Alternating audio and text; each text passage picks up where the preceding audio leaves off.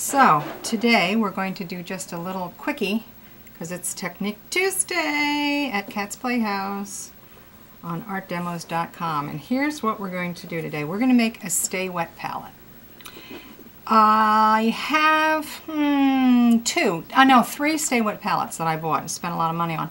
Guess what? They don't work because the paper, basically the paper is like a wax paper, and because of that the paints just slide all over the place, and then you have to make sure your sponge stays wet, and a lot of times it doesn't. So today I'm going to show you how to make what, and this is what I've been using up to this point, is a larger one with, and this is, it has some issues with the larger ones because I've noticed that there's so much area up there that some of the paints have started to dry out, or dry up, whatever. But you can see that using the cotton, 100% cotton paper, it keeps the paints all in place. If they're not coming, you know, they're not moving all over the place. I did find that the neons seem to be drying out quicker than the rest. I don't know. Maybe something about, you see those bright neons there? Well, those are, they're still workable. There's portions of it still workable, but it's starting to put a skin over it. And this, I've had this now 10 days, I believe. I really need to add water to it. That's one of the things that I found in doing some research on the internet, is that you do have to keep that sponge underneath, or whatever you're using underneath, wet. So this is what I have been using off and on. I used this when I was doing, I think I was, no, maybe I didn't do this, I didn't do this until after I finished my Bunny and Valentine demo. I think it was after that point in time when the stuff was drying out so fast that I decided I needed to figure out how to make a Stay Wet palette that actually worked. Okay, so quick, so we don't take a lot of valuable time for anybody. Here's what we need in order to make our Stay Wet tablet. You need a little container. This is one. I had large candle cups and beach shell pins in here, so Lordy knows it's probably, oh, I have no idea how old this is. It says a flavor saver. It doesn't say who. No, it doesn't say who. It's a, oh, excuse me, Sterilite. Apparently, Sterilite. Apparently this is the one that I bought a bunch of these, and I think I bought them at Kmart. These are, I don't believe they sell these in the dollar store because there's a little bit better quality, which is kind of what you wanted. The one I showed you before was from the dollar store, and it's thin. And I don't know if that's what's causing the paint to not last as long. But anyway, forget about that. We want a container. And then what I use, again, because dollar store availability, is a chamois. And it says it holds more than 5 times its weight in liquid. Okay, I don't really know that any of this is true. This isn't a commercial for chamois. This is a way to show you how to maintain the integrity of your acrylic paint. So, oh, okay, container. I'm using a chamois. You could use a flat sponge. Then what I am using, but which could be replaced with parchment paper, this is 100% cotton fiber paper. This is what was recommended in the one article that I read about Stay Wet palettes. Don't remember which site it was on. I believe it was the acrylic painting site. But anyway, it doesn't matter. This is resume paper. It's a heavier weight. It's 32 pounds. I just chose that because I happen to have it sitting out there. So you want a piece of paper, or as I said, you could use, if you had it available, some parchment paper. I probably have parchment paper somewhere, but since this is a quickie, I decided to go with what I already know works, so I'm going to be using the cotton paper. So what you need to do is you need to find out the size paper that is going to fit in here comfortably. And I suppose I could measure this if I were so inclined, but because I am who I am, I'm going to take the easy way out and just mark it with my nail and say, okay, this is where we're going to cut. Alright, so we're going to cut the piece of 100% cotton. This is, as I said, 32 pound.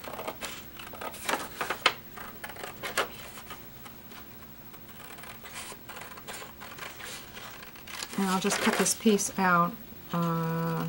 You can be, listen, if you're going to do this and you want to make a bunch of these, I've seen people have, for the different color families, like they'll have one that's for the blues, one's for the whatever. I usually will do this how I would do it if I was going to want to have a bunch of these. I only have this one to show you now. What I would probably do is I would, if I was going to do a specific piece, say I was going to do a little girl, and I knew that I was going to use XYZ colors, I would make that for that particular piece and just, you know, put it in this, because it would make the stuff a lot easier, for me anyway, to have all the colors together that I was using for that. But instead of pulling out the green and the blue, then you end up with all these things sitting around, and I don't have enough room on this table to begin with. I'm moving into my new studio. This is probably the last class. It may not be. I may do one more class, but will be one of the last classes I do in this old studio, because my daughter and her husband will be coming to stay for a few months while they wait to get in their new house. So anyway, you're now going to cut your chamois the same size, approximately the same size. And again, I said you could measure this, but do as I say, not as I do. And I'm going to cut a piece of the chamois, which is, I'm sure it's acrylic or polyester. It's a flat piece of what they call chamois. It's a faux chamois, I'm sure, because the chamois that are the good ones, I don't know what their properties are, but I believe it's 100% natural fibers. All right, anyway, forget about that. What we're going to do now is we're going to put down, this is how you do this. You lay down your, either a flat sponge, or you can even use a bigger sponge, you know, a thicker sponge. I personally prefer it to sit flatter because I don't want to risk the paint, you know, going all over the place. Anyway, so you're going to put this down, then you are going to add water, which I have right here. And I'm just going to pour that in there. I'm not going to, well, I might actually, because that just soaked right in there. Okay, you know what? We have to get the paper. The paper needs to be wet as well, so let's put that down underneath.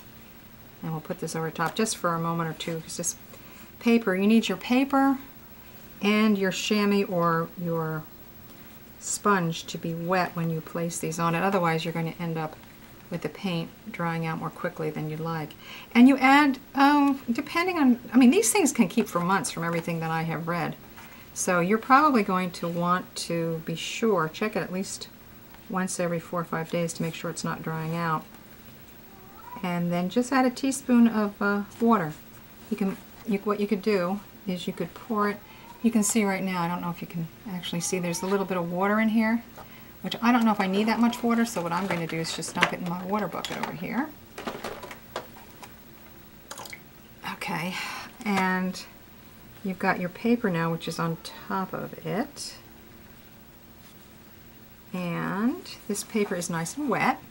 You can see that. And then when you put your top on it, you've got your Stay Wet palette. And I believe what I shall do, let me see, I'm going to do a piece today, but the piece I'm going to do today, I have to decide what colors I'm going to use. So let's just real quick, you can't see this, but believe me, you'll see it as they come in frame. I'm going to get a yellow. And again, as I said, no affiliation. I just happen to prefer the Americanas. I've used them for years. I know I can depend on them, so I'm going to get a yellow. And let me see what else we want. We're going to get a yellow green. And I have one out here somewhere.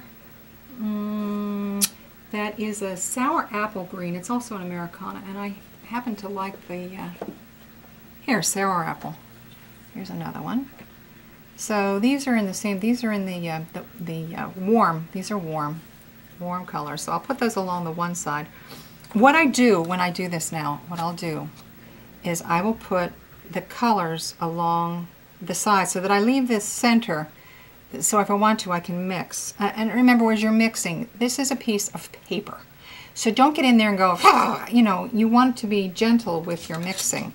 When you do, what I do is I pull out a little bit of color and I just actually mix it very close to where that is. I'll put some titanium white up here. You'll see as we go along here how we're doing this. I'm also going to put some glazing liquid out here, so if I need to thin down my paints, I can do that. So we've got the three warm colors. Let's see. I'm trying to think. the piece that I want to do this on, I guess I should just probably pull it out from over here.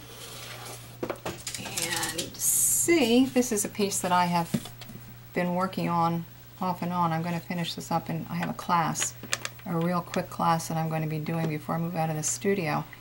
And it's going to be on how to salvage an old canvas. This was an old canvas that I've started. You can see I've started putting color on there. So let's pull out these, since we're doing this, let's pull out the colors that we're going to be using in here. I have, oh, I've got to get an orange. An orange. This is a neon orange. Man, does that look neon in that? Whew, yeah.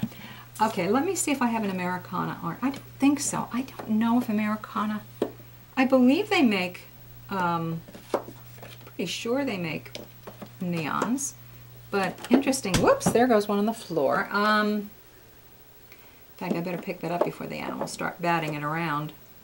I don't see, that's interesting. I don't see any Americana neons. Now, they must make them. I just probably had them already in this Craftsmart or whatever this one thing is in Folk Art, and I decided not to bother buying another set.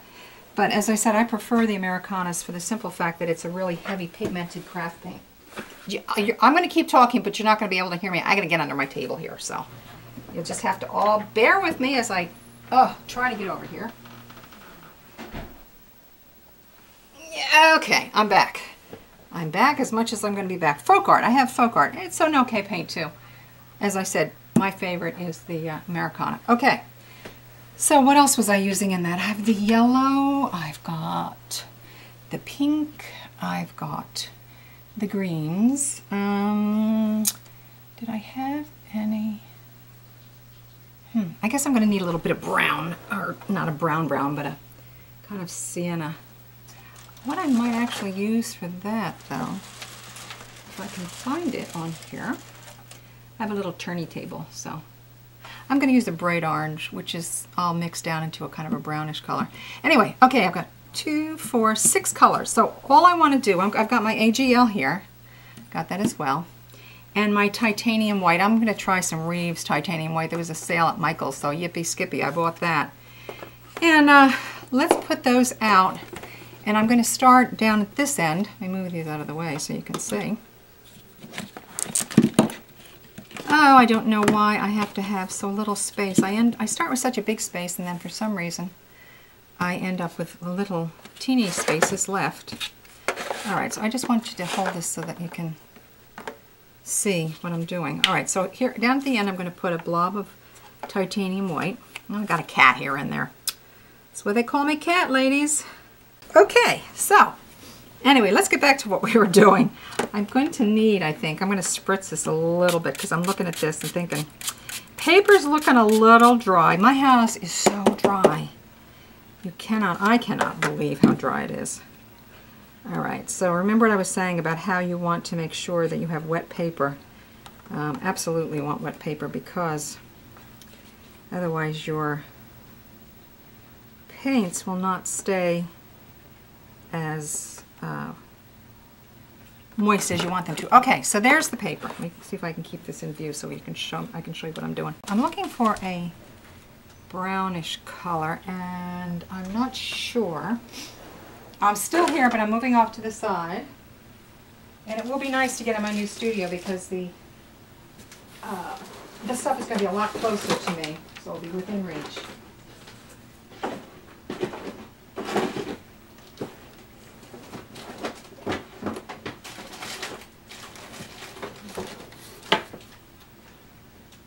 Okay, not really the one I was looking for, but it's going to have to do because it's a yellow ochre. I wanted to find my my Golden's yellow ochre, but I don't know. This is Liquitex. This is fine.